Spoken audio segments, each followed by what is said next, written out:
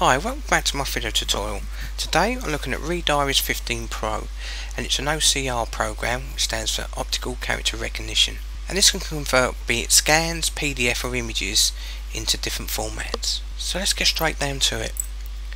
Let's go to the ribbon at the top of Readiris. First thing I always like to do is go to Advanced Settings to make sure you set them up first. Do a left click and then we can go straight into Advanced Settings, and the first option is Acquire.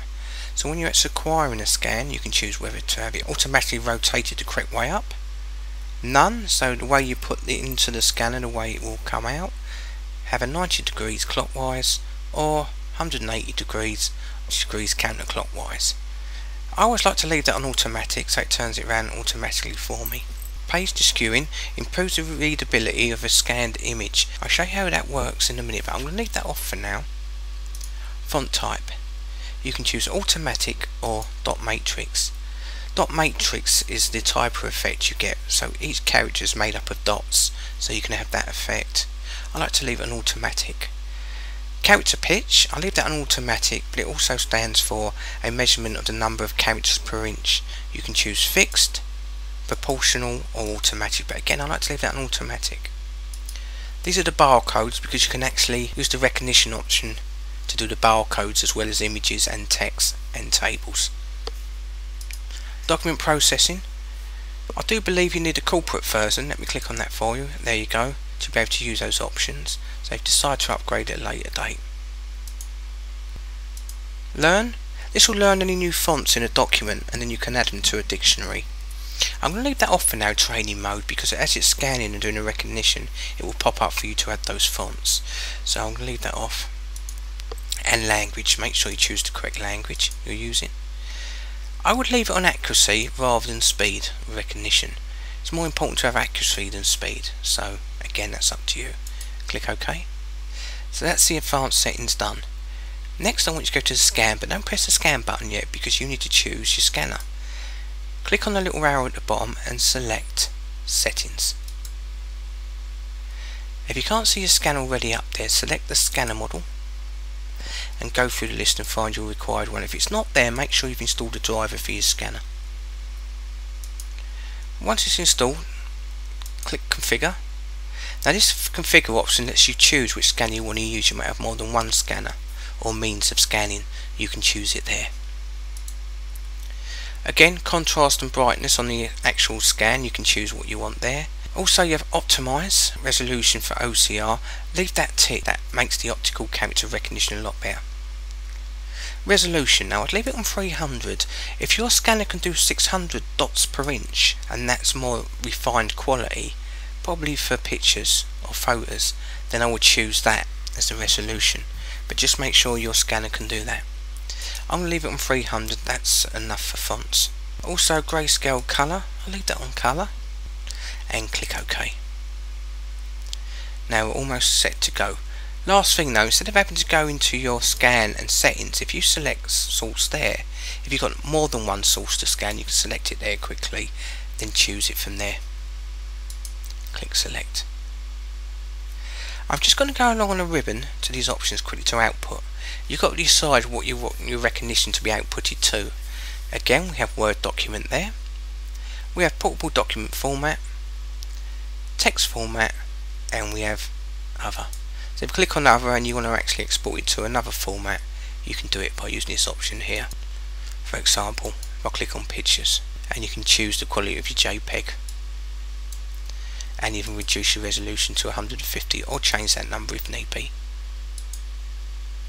But I'm going to cancel that because we're going to export it to Word, and then I need to choose where I'm going to save it to.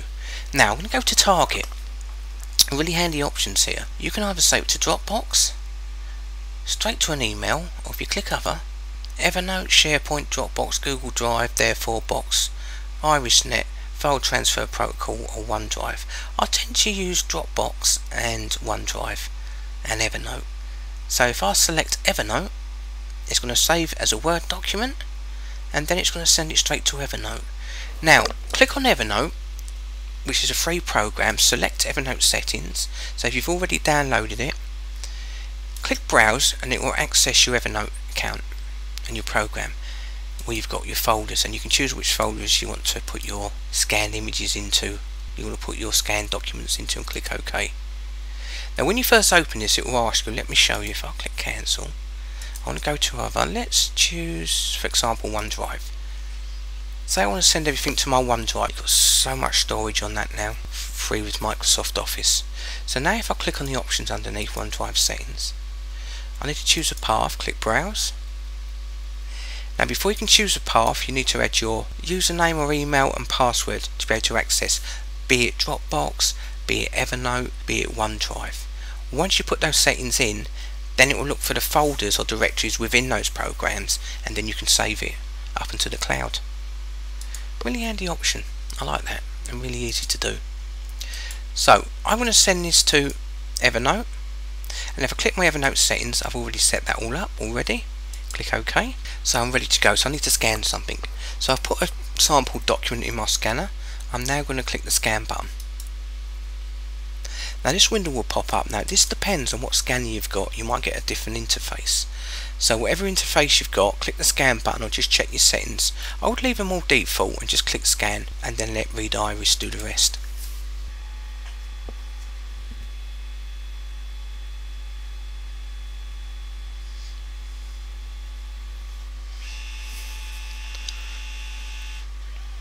And as it scans, it will come up on the left. I'm just going to zoom in a little bit so we can see the document better.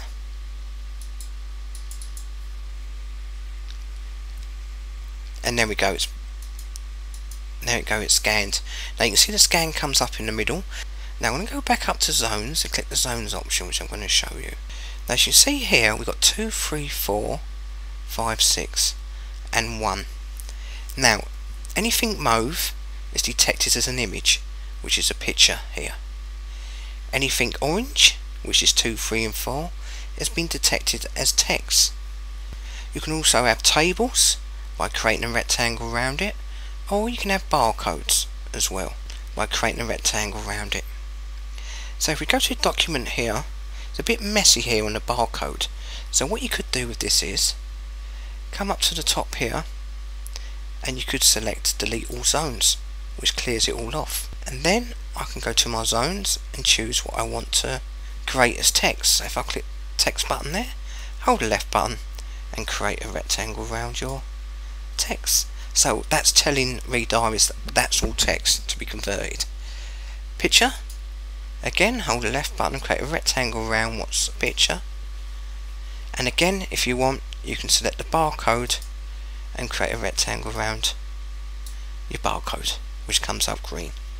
And just for an example, if you had a table, click the table button and you can create a rectangle around what you see as a table. Also, if you actually go on here, if you click the select button, that enables you to go into your zones and move them around if need be, as so. Also, if we go to zone 4, also if I click the sort button, you can choose the order you want them to be sorted.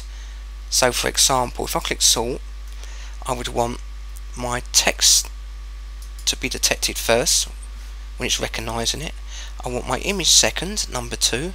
I want my barcode third, and I'd want my table fourth. So when it scans, it will specifically do it in that order. Also, you've got the ignore option, stuff you want to ignore. So if I click on that, so if I click all the text,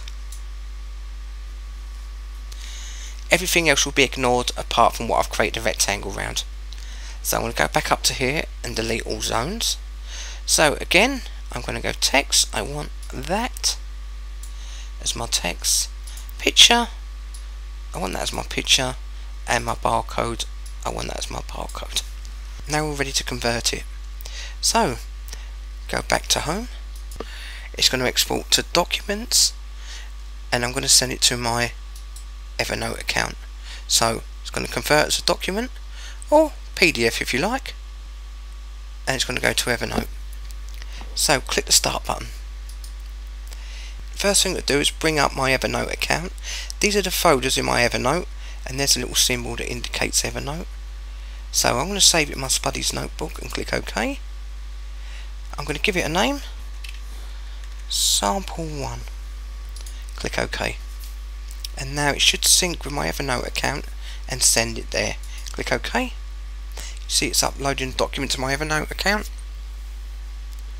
And now if I open up Evernote, I should have that file there. Here's my Evernote account. I'm going to click the sync button just to sync with the server. And there it is. So you can do that with Dropbox, you can do that with OneDrive, or any program you use to save stuff into the cloud.